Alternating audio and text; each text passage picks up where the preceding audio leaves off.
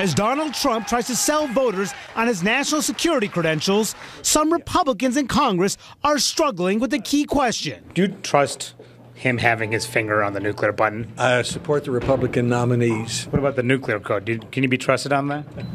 I support the Republican nominees, and I'm glad to do it. Do you trust Donald Trump with his finger on the nuclear button?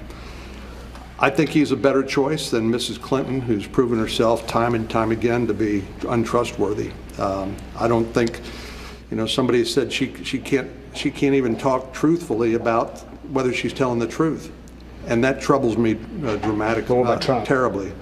Well, I think he's a better choice. But the top Republican in the Senate has no doubts. Do you feel confident that he can be trusted with his finger on the nuclear button?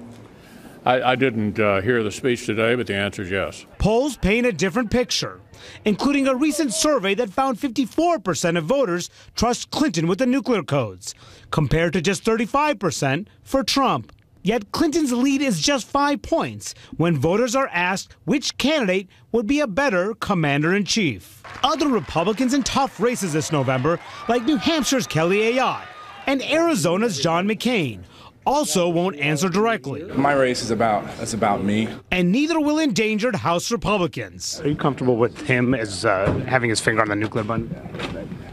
I've yet to endorse him. I don't anticipate getting there by November. If he had his finger on the nuclear button, would you be comfortable with that? I have strong policy disagreements with Mr. Trump. The anxiety is showing that Trump still has work to do to convince his own party he can lead the nation's military. Beautiful place. Today in Philadelphia, Trump painted Clinton as the one who is reckless. She's trigger happy and very unstable. And Congressman Joe Hack, running to be Nevada's next senator, isn't dancing around the question. You're completely supporting him? I am. Do you trust him having his finger on the nuclear button? I do. Why do you say that? Why wouldn't I?